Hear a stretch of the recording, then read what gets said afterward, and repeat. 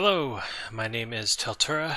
I am the writer of a card generator for the Lord of the Rings trading card game, and this video is intended to be an introduction and a tutorial for how to install the generator and how to get started using it. So first off, as a little bit of an introduction, what you're seeing here on the screen is some of the output of this generator. So here we can see that the output of the cards is quite big and quite clear. When you compare it to the images that are on the wiki, it is literally twice as big due to the high quality AI scaled templates that we have available to us. It is also capable of generating cards at this original resolution. We call them original resolution and double resolution, and there is in fact a third resolution called simply huge, which is twice as big as even this. Which is quite frankly overkill. But as you can see by the output here, the cards that it produces are pretty bang on with the originals. Now the text has been fiddled with a little bit to get it to fit exactly with the originals with these particular examples, because different sets used different spacings, different margins, different font weights. It's all but impossible to come up with a single set of values that permits you to create cards that mimic the exact images of all cards, but it gets pretty darn close. And here, down here we can see that here are some original cards that were generated using this tool, so it is not limited in any way to only regenerating cards that were created by Decipher. So I'm going to walk you through the entire process of how to get this installed on your computer and how to get started using it. So first of all, here is the home of the generator thread here on the Last Homely House. There will be a link to this in the description. This first post has all of the various versions that have been uploaded. So if for historical reasons you need to go back and find a particular old version, you can find it there.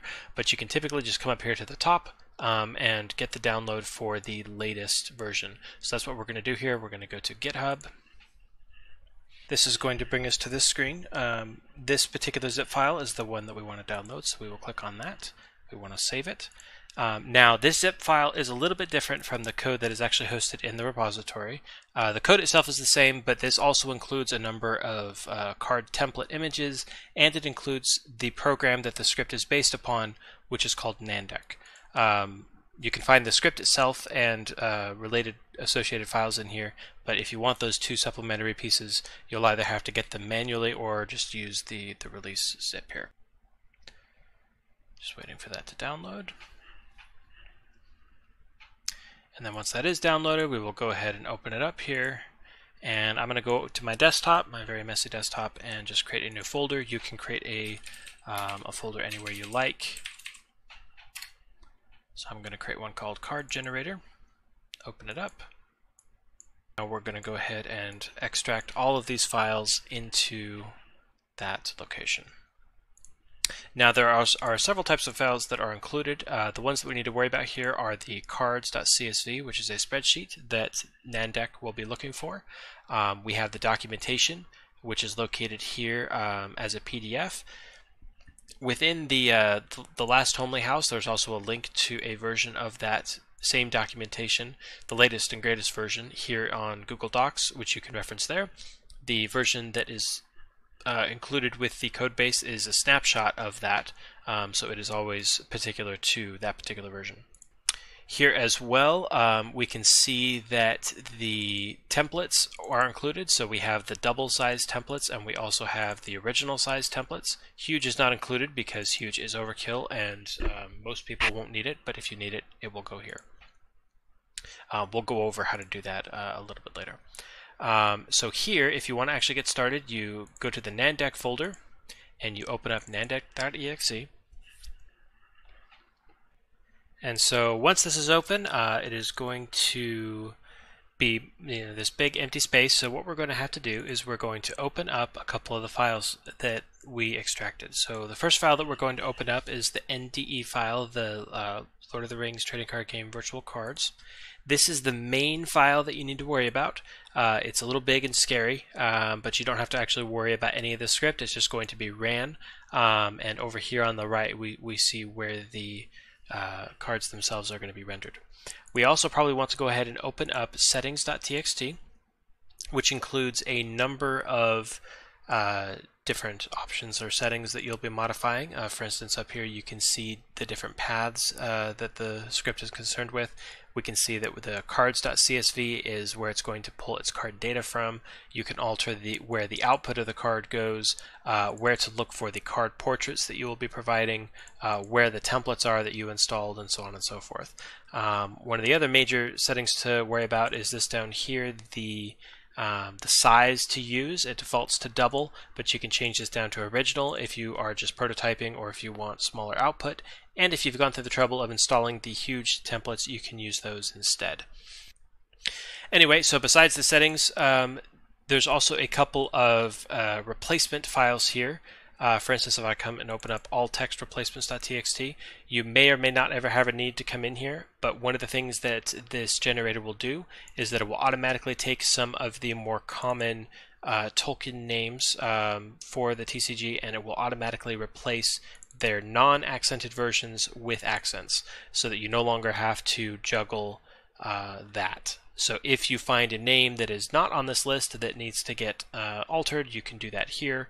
The other file in there, which is game text replacements, handles things such as automatically bolding damage +1 and other keywords as well. So if you find that that is malfunctioning, you can come in here under this file, and if, for instance, you decide that Toil 9 should not be automatically bolded, you can come in here and just delete that line and save it. But anyway, you will be spending most of your time here in this script, not because you're modifying it, but because this is where the magic happens. So to get it to render, you're going to come over here and click on Validate Deck. It's going to load that cards.csv, and then here we see that the deck is valid. If you make any changes and for some reason the information that you've inputted is invalid, it will tell you here, and you'll know you'll need to go and fix it. After you've done that, you can click on Build Deck, and we will see over here that it will go through and build all of the cards in the file. Now there are only two, so it was fairly quick. So we have this Steel is Steel, and we have a version of Aragorn, Elisar, Tel'Kantar, and you can navigate between the different cards in your list here. There's a number of nifty little navigation things that you can do here. If you click on Card Preview, for instance, this will give you a full output window that is completely separate from the rest. This window over here is technically scaled, and so sometimes you may see some little bits and pieces of the text that don't look quite right, and it's just because it's getting squished just a little bit. But this is a full render, and so if you notice any changes, try pulling out the card preview and see if they still show up here. You can also use your mouse wheel, which I am doing here, just flipping back and forth, to navigate through the cards while you're on this window. It doesn't work over here, but it does in the card preview window. And then one nice thing as well that you can do is that if you are re-rendering just a particular card, you can right-click on this window and it will re-render just that card, so that you don't have to go through the whole validate and build for the entire deck every single time, just the one that you're looking for. So now that we've done that, let's take a look at the actual CSV. So let's navigate back up here to our card generator. Now there is a CSV, which is the actual file that is being read, but there is also an ODS file, which is for LibreOffice or OpenOffice, and the reason that there are both of them is because spreadsheet programs tend to be very obnoxious, let's say. For instance, when you save a CSV in a file in a program like this, it is going to hold on to the file and not let anything else open it, which is just obnoxious. On top of that, things such as formatting, the width of the columns, and so on is not going to persist if you were to open up the CSV every single time. You can see that there are some nice things like the frozen columns here on the left. The size of the game text column is very wide, that sort of thing. That's not going to persist if you open up the CSV over and over. So typically what I do is I come in here and make whatever changes I need to. So let's say instead of a Moria card, that is an Elven card. If I save the ODS, we come over here into nanDECK and we'll see that, whoops, we altered the other card. We'll see that nothing has changed because I did not modify cards.csv. But if I come in here and I do File, Save a Copy, I can come in here and tell it to save and overwrite the cards.csv, in which case I come over here and I will find that my changes have propagated. It is now using the Elven template instead of the Moria template. And so if you find that you don't want to be juggling CSVs and you don't necessarily want to use XLSX, which I believe is supported natively, you can also utilize Google Sheets.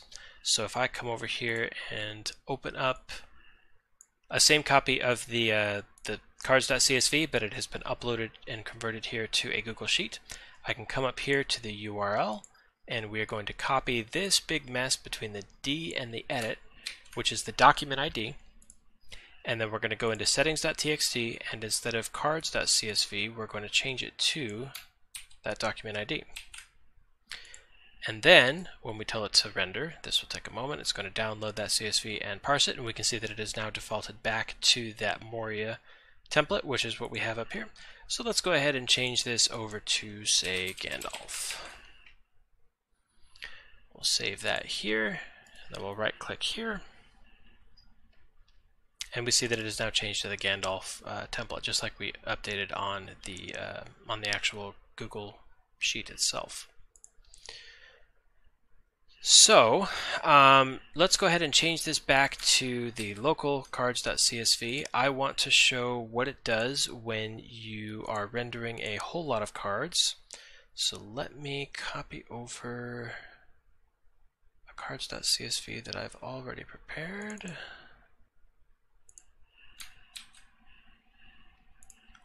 So we're going to overwrite what's here, and it's going to have about 20 cards in it. So for me to show that off, let's go ahead and keep this particular folder open. So I navigated to the card output, and now we're going to come over here again and hit validate deck. It's going to see that everything is valid, and then we're going to click on build deck.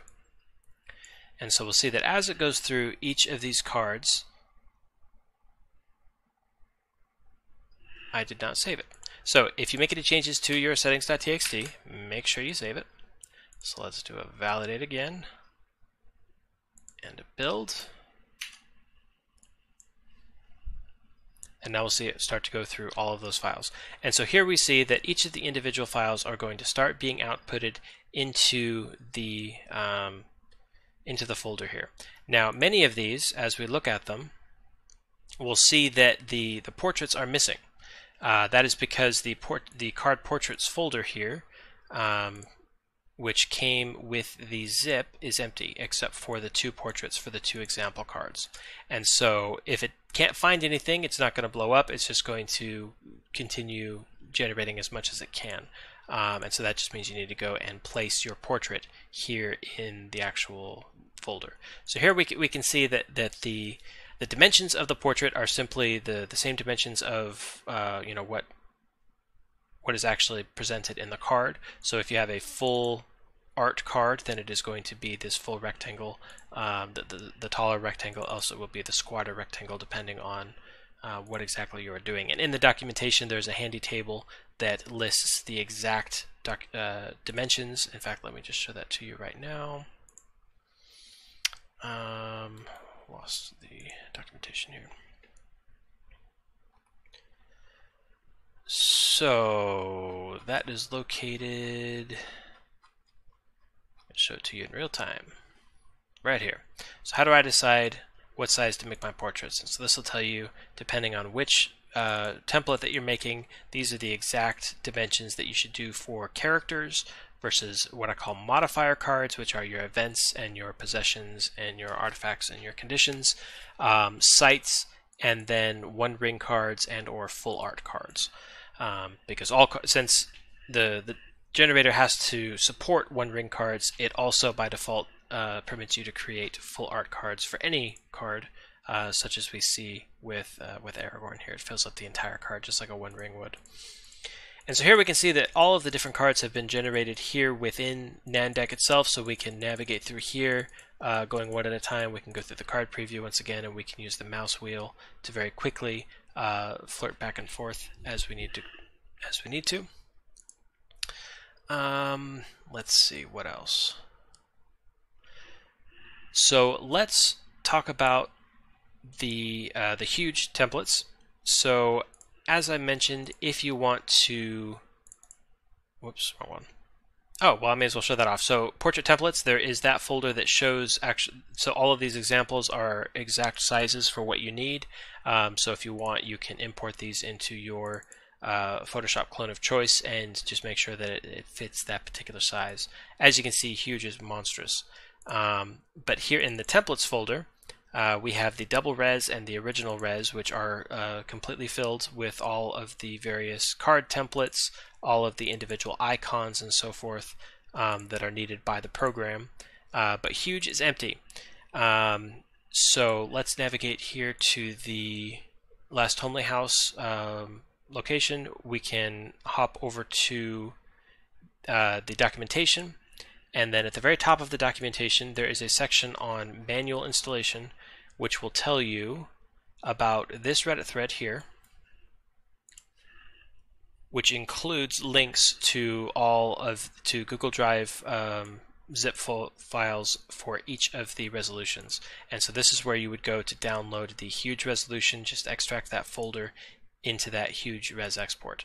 And just to demonstrate how ridiculously huge they are, we'll go ahead and take a look at this imager album that has all of them. It is taking quite a bit of time for them to load. And if we want to see the actual size, I'll wait for that to load. Wait. These are ludicrous. I mean, look at that. That's 1428 by 1928. Unless you are doing some ridiculously high resolution prints, there's probably not a reason to ever use this resolution. But so here we can see this is the actual size on my 28-inch 1440p monitor. It is huge. So you probably do not need this. Don't worry about it. But if I want to go into the nanDECK real quick, I can change my settings over here so I can show off just what original does. Just save, just hit Control S or up here to save the deck, and then we can come over to our very first one and we can right click and re-render that. And so as we can see, it looks a little pixelated now because it is at a lower resolution.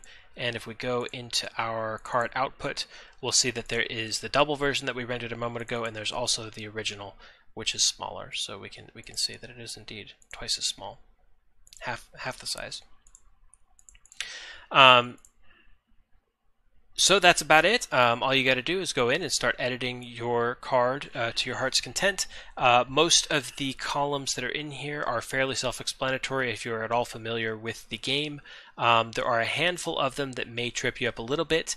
For instance, here at the end there are a number of different columns for editing or overriding text size, text color, things of that nature. All of that information is located within the documentation, so you can look up that particular column and you can see exactly what it is that it controls.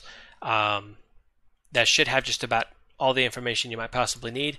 If, however, you're unable to figure anything out, go ahead and contact me on the Players Council Discord.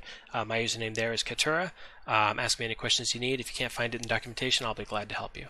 If you have any questions, feel free to post them in the comments below or on that Discord. But yeah, that's nanDECK. Have fun generating cards.